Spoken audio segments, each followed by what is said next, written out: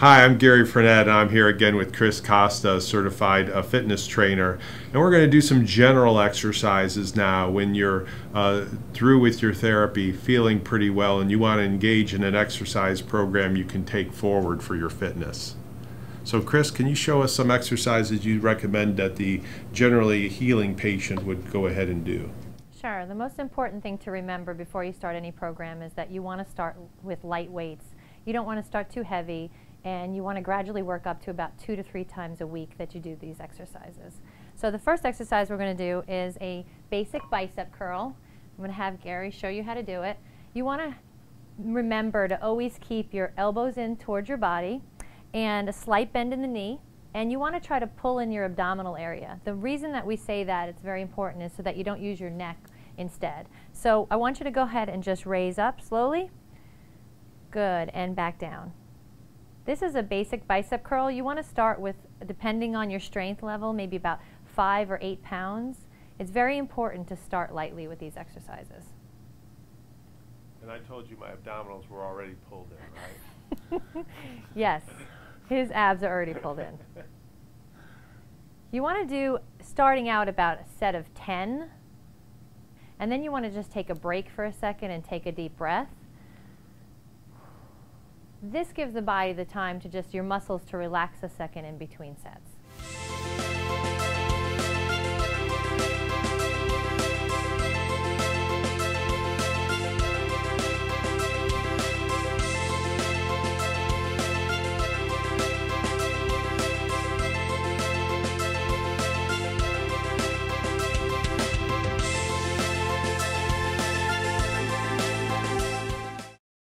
And didn't you tell me an interesting statistic that about 80% of patients stop exercising because of an inadvertent injury during exercise? Absolutely. The reason most people stop is because they add too much weight in too fast and they end up injuring themselves, usually in about the first 2 weeks of exercise. So that's why we can't stress enough that it's important for you to start slowly and progressively with your workout program. And so we're also going to stress technique, and Chris is going to show some of the correct way to do these exercises so that you can avoid injury. This exercise is to strengthen the middle back area. It's called a basic back row. So Gary, if you just put the weights up in front for me and pull back and pinch your shoulder blades together. Good. And we're going to start with a set of 10 again. And you should really feel your shoulder blades pinching, is that correct? Yes. The reason I'm putting my hand back here is so that you can use that as a guide to make sure you pinch your shoulder blades. So when you're at home doing this exercise, make sure that you can really feel your shoulder blades pinching together.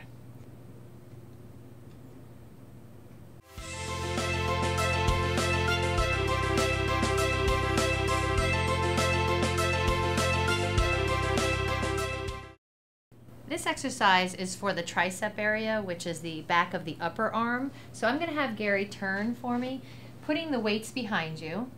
Okay, again, making sure that you keep your knees slightly bent, abdominals pulled in. This one in particular, the one that usually people get wrong, is that they end up not pulling their shoulders back before they start the exercise.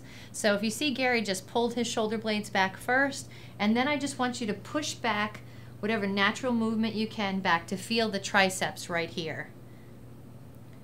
Some of the common mistakes that people do are that they don't have the shoulder blades back, and also they do a swinging effect. What Gary is doing is he's actually flexing his tricep muscle back here.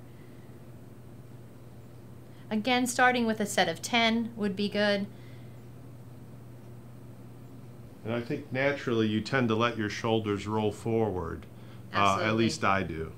Most people have poor posture up in the upper body, so you really want to force these shoulders back to try to get your shoulders back for better posture.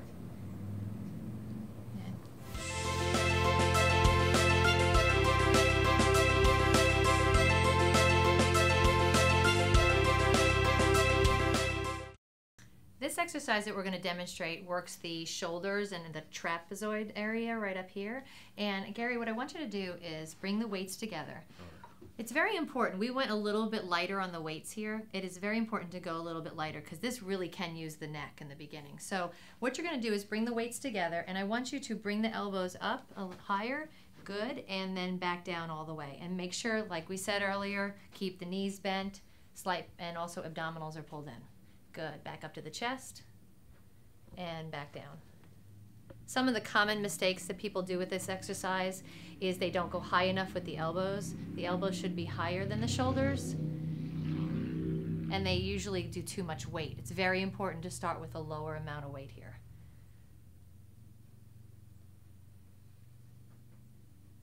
Make sure that you keep the weights together if you can. There you go. And why would you do that? Just because it's a smoother movement and I you don't see. have the weights and a little bit more of an equal movement between the two shoulder areas.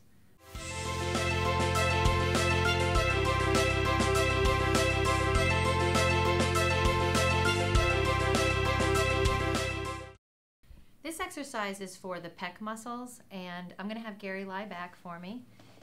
If at home you don't have an incline bench, you can certainly just use a regular bench and just lie all the way back down. I'm going to have Gary bring his weights up, and you want to chest press up, bringing the weights up, and you want to make sure to bring them in a little bit and then back down to about a 90-degree angle and then up. Good. An important thing to remember is to try not to let your elbows go too far down past your chest level.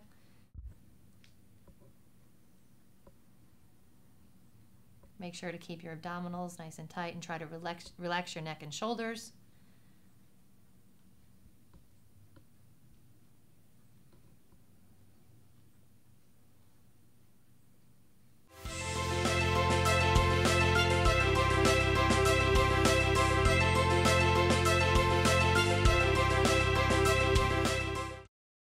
This exercise is for the rear shoulder. This is an area that a lot of people forget to work out, so it's important that you work the back of your shoulder. This will help with your posture, pulling the shoulders back. So what you can do is, again, if you don't have a bench at home, you can certainly sit on a chair and do this, or a stability ball, but you're just going to sit down on the edge of the chair or the edge of the bench, and you're going to lean forward, taking your hands, palms towards one another, and just bending the elbows and pinching the shoulder blades as you come back up and back down.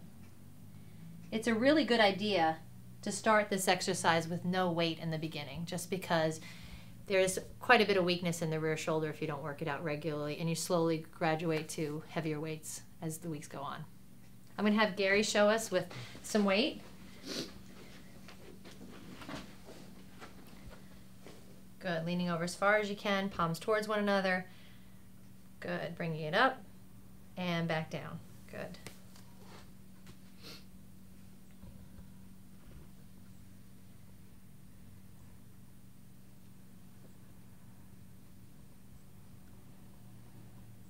Do you try to hold it when you're all the way up like this, or? Just for a second. Okay.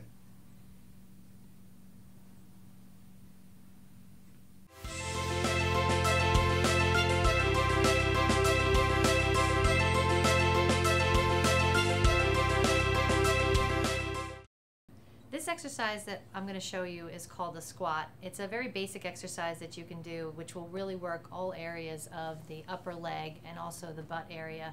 So I'm going to have Gary turn this way, and what I want you to do is I want you to sit back into a squat. You can keep weights in your hands just for balance, and it also helps with resistance. What you want to do is make sure you sit way back, Gary, like you're sitting in a chair. Okay. Let's have the feet a little bit wider apart, just about hip distance apart is what we want. And you really want to make sure as if you're sitting either on a bench or a chair, because then you have the proper form where your knees are not going in front of your ankles too much. So like this and not like this. Exactly. Okay. Now when you first start squats, you can really feel them a lot the next day or the day after, so you want to try to start with maybe a set of 10 or 20 the first time. This is a great lower body exercise that you can do at home or at the gym.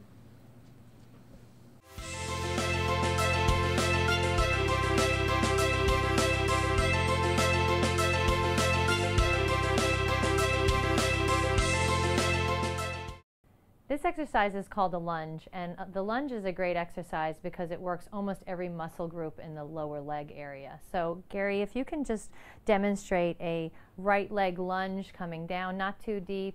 And we're going to stay on the right side for 10. And one of the things you have to keep in mind when you do a lunge is that if you notice Gary's back foot is coming up the heel of the foot, and he's not coming too far forward with the right leg, the main important thing is to not let the back knee go too far down towards the floor.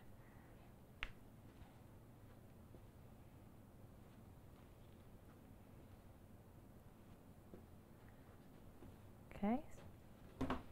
And let's switch sides. Same thing on the other leg, making sure that the back foot, the heel comes up, and that you're not stepping too far out to protect the knees.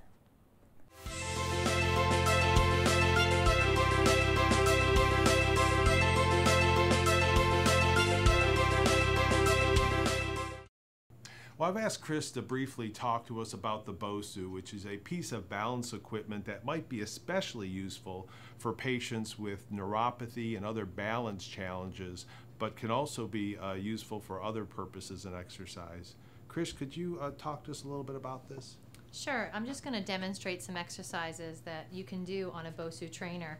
And the reason that the BOSU works so well for people is that it makes you use all of your core muscles while you're standing on it. So all the exercises that we showed you earlier today are going to also be able to be done on a BOSU trainer as you become more advanced. You don't want to start out on a BOSU trainer, but you can certainly come up and step up on a BOSU trainer and just balance yourself. And I have a lot of my clients who hold themselves in between a doorway at first just to start out. But the balancing is making all of our muscles work. The smaller stabilizer muscles that hold our larger muscles together are now being used on the BOSU trainer. So that's one of the reasons why it helps so much with balance and coordination. That's great, and I think a lot of our patients after chemotherapy and other treatments can have a lot of balance issues because they don't feel the bottom of their feet very well. And so using something like this to help increase their strength and help them compensate for that would be a very effective tool, as you say, as they become more advanced in their exercise.